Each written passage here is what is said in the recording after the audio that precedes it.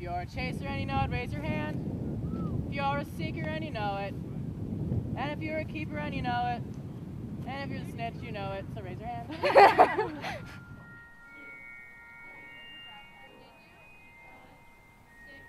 With every great book comes a great story. With the Harry Potter series, a new sport has survived its legacy.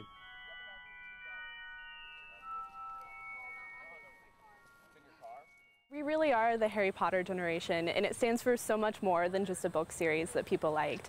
It's a way of thinking creatively and, you know, just being a little bit whimsical about things. Awesome. So this is what we do to kind of fill that void in our lives. It's not necessarily that we sit around and are super nerdy about the Harry Potter books and like can quote each passage, but this is how we keep it alive. Players come from a variety of different backgrounds and for different purposes, but they share a common bond. I like this activity a lot because it's distracting me from actually exercising. I'm not a big fan of exercise, but if I'm running around like this, we're playing a fun cardiovascular contact sport, and I'm getting exercise in and having a ton of fun while I'm doing it. That's like a big part of why I enjoy this a lot.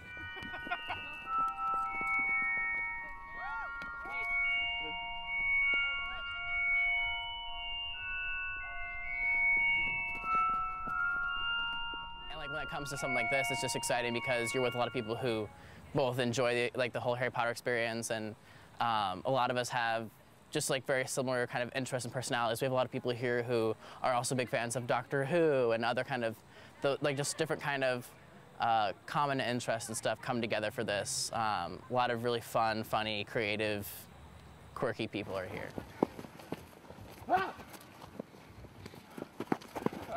The game of Quidditch may be a work of fiction, but in reality, people come together in a subculture unknown to outsiders.